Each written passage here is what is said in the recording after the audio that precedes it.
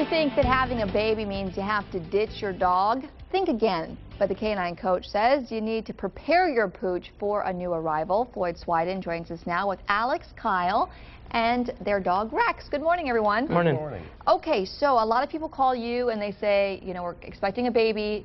Can you please find a home for my dog? They do. They don't understand that you can have the dogs and the child in the same house. So it's not as dangerous as it might sound? No, not at all. And you don't even have to exile them to the backyard either. You can keep them in the house with you. Okay, but you want to change the bad behavior that's going on right now. So I hear that Rex has some issues you want to resolve? Yeah, he comes home. We'll come home and he'll jump on Alex or me, and then he'll run around the house, get real excited, and we don't want that to happen. You know, hit the baby or anything like that. Yeah, so it's the jumping. Right. The running around.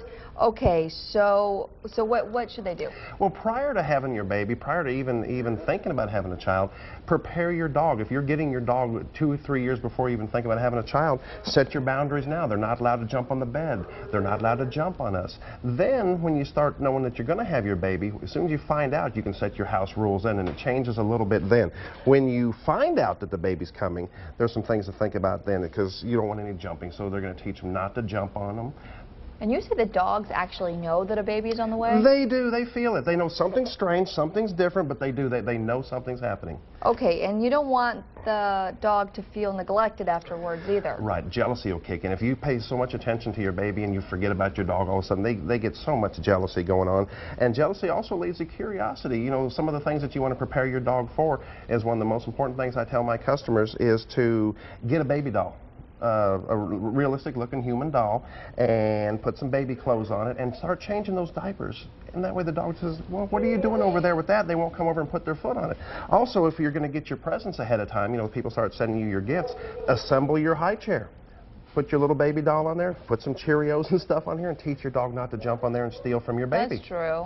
So you can say down or go to your spot. That's exactly right. If you can do a little basic obedience work, teach your dog, go to your spot, lay down while I change the child, and then when we get done with that, you can release them from that spot. Okay, and you said that you can also take somebody's baby clothes and bring them over? I do that so that way they get used to the smell. Then the curiosity. You know, the dogs have such a great sense of smell. They're going to say, what's that strange new smell in the house?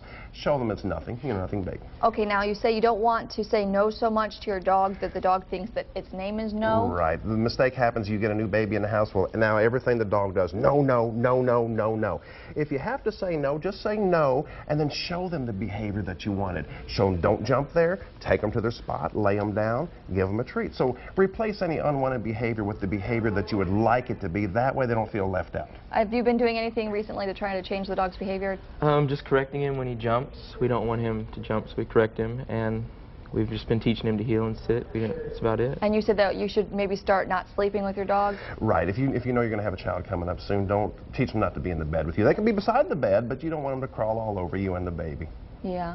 Well, the baby shouldn't be in your bed either. That's true. That's exactly right. Don't do that. Right. But if you're like people laying down there to change the diapers or something, we don't want the dog. So some areas should be off limits, like maybe the baby's dressing area. That's exactly what you can do. You can start way ahead of time with boundaries. If you're going to turn this old computer room into the baby's room, then start making that a no-no room. Okay, real quickly, is there any kind of breed of dog that you should not have with the baby? I haven't seen anything yet. You know, they say that small dogs are jumpers and large dogs are quieter. It's all the same. You know, I haven't seen that. So you don't think any dog's off limits? Nope, I think you're okay with that. Okay, well, thank you very much for joining us this morning. Thank you. And if you're having an issue with your pooch, you can email us, and we'll give that email to the K-9 coach, and he'll come in here and try to answer your questions. Thank you so much for joining us.